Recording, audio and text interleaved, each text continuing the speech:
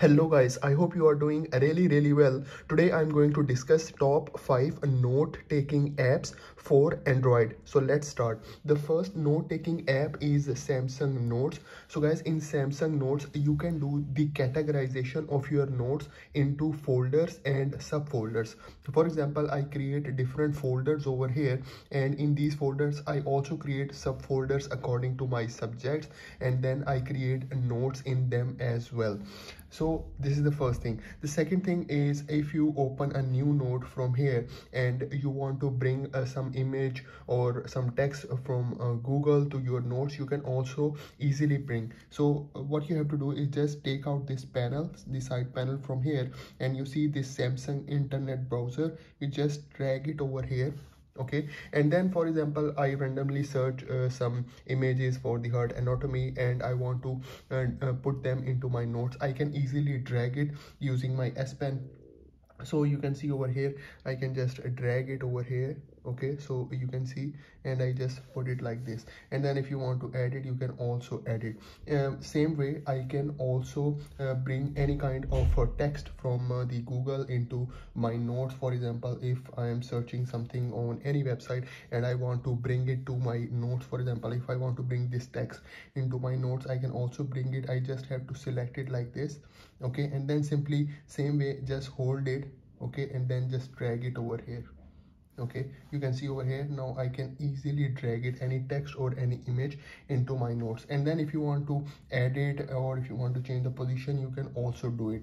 So this is the second thing. The third thing is the handwriting tool. Because you have the S Pen, so you can use the handwriting tool, so you can write anything over here. You can see, okay, you can write anything over here. You want to label, you can label the things as well. So guys, you can also convert your handwriting into the text. For example, if you select this tool and then if you want to write something, it will convert into the text. So you can see over here. The other thing is, you can also annotate your PDF. For example, if I go back and then I will show you. So there is a specific icon over here. It says import PDF. So you can easily import any kind of PDF and then you can annotate that PDF as well. So for example, I will show you. So there are some PDF. So I just select one PDF. So for example, I select this PDF here. Okay, so you see over here, for example, this PDF, if I want to annotate it, I can easily annotate. I can write over here. Okay, if I want to highlight something, I can also highlight. Okay, so all the tools are available for the PDF as well. Guys, you can also sync your notes. If I go back, I will show you in the settings. So if you go into the settings, you see you can sync it with the Samsung cloud, and then you can share it with other Samsung devices. So guys, there is also a shape tool is available. For example, if you want to create any kind of shape, for example, there is a shape tool as well. So for example, if you create some kind of circle, you can see over here, you can create any kind of neat shape as well, which is really important for these students. And guys, your notes will be automatically saved when you finish your work. You don't have to save them manually. They will be automatically saved. Okay, the other thing is, you can also lock your notes. So this is about the Samsung Notes. The second note-taking app is Microsoft OneNote. So in Microsoft OneNote, you can easily sync your notes. If I go over here, these three dots, so if you go to settings, you have the information related to the sync. You just have to create your Microsoft account, and then you can easily sync your notes. The second thing is about Microsoft OneNote is, you can also do the categorization. You can see, you can create new notebook, and then you can create this section, and then you can create different pages or different notes in this app. So it has all necessary tools. For example, if I open a new page and you go to the draw section, so you have all the different type of pens available. So you can write anything. You can use your pen option, then you have the highlighter options. Okay, and then if you go to the insert third tab you have all the attachment options. For example, if you want to attach some kind of image, you can do it. And then we also have different type of tags option. So for example, if you select from here, you have different tags option. You see there is different options over here related to the phone number, website, password, projects. So all these option, also the link option is also available. If you go to the home, you have the options of all different type of text options. For example, if you want to make it bold, highlighter, if you want to change the alignment, so all the necessary options are available. The third note taking app is Noteshelf. So in Noteshelf, you can also do the categorization by creating the folder. You just see this icon of plus sign with the folder. So once you click it, you can create any kind of folder, you can give it any name, okay, and then you can easily create a notebook in that folder by just clicking this plus sign. So once you open this, it gives you like different options: new notebook, import document, quick create. So for example, I create the new notebook option. So once I select this one, it asks me what kind of template I want and what kind of notebook I want. So I just open it like this one, and then in this I have different tools available. For example, if you want to use the pen tool, there are 3 different type of pens option with different colors and different thickness as well. So you can write over here, okay. And then we also have the highlighter option. So highlighter option is also there.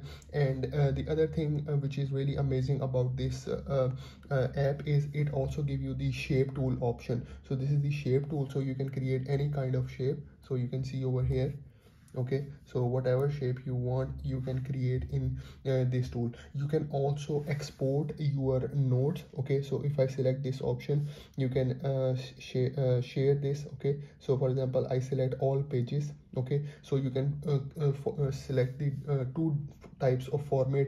The first one is PNG and the second one is the PDF. So you can export your notes as PDF as well. You can also create a backup for your notes. For example, if I go back, okay, and then I select this setting option, then you see it is giving you the option of cloud and backup. If I select it, you see it gives you different backup options: Dropbox, Google Drive, OneDrive, Evernote, or WebDAV. So all these backup options are also available. It also give you the pen pressure sensitivity option as well. For example, if I go to settings again, and here you have the stylus option, and once you click it, you see over here it is giving you the pen pressure sensitivity option as well. You can enable it as well to have more unique experience. So the next app that I'm going to talk about is Squid app. So in the Squid app, it also give you the categorization option as well. If I select this plus sign over here, you see it is giving me different options. You can import the PDF, you can import Squid note, you can create a new note or default note. For example, I select this new note option, so it gives me different page layout options. So you can see over here it giving me the grid option, the math and engineering option, okay, the music, sports, and the planners and lists. So all different type of page layout option it is giving. So for example, I select this college rule. So you can see this is your note. So here you have all the tools. So if you want to use the pen, so all pen tools are available. For example, razor, if you want to select something, the shape tool, the text tool. You can also see there is a different thickness option, and then we have the pressure sensitivity option. So you can write here anything to create your notes.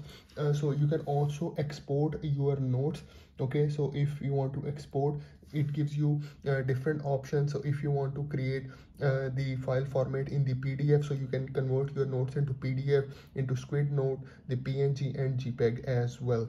If you want to create a backup, you can also create a backup. For example, if I go back, okay, so if you go over here, you see there is an option in the settings. So if you go into the settings, you see there is a backup and restore option. So you see there is a cloud backup, and then there is a local backup option. So you can backup your notes as well in this app. The next app that I'm going to talk about is the Flexcil. So the Flexcil is a note-taking app. In this app, you can also do the categorization of folders and subfolders as well. And then if you select this plus sign, it is giving you the different option: quick note, new note, file, open or new folder. For example, I select the quick note, so it will open a new note for me, new page for me. And here you have all the necessary tools on the top. This is like a pencil tool, so you see there are different pencil option, thickness option, and color option. You can write here anything. Okay, so guys, you can also annotate PDF in Flexcil. For example, I have different PDF files. So for example, I open this PDF file. Okay, and then if you want to annotate, you can also annotate it. If you want to write something, you can write. Okay, you can also create a different type of lines, underlines as well.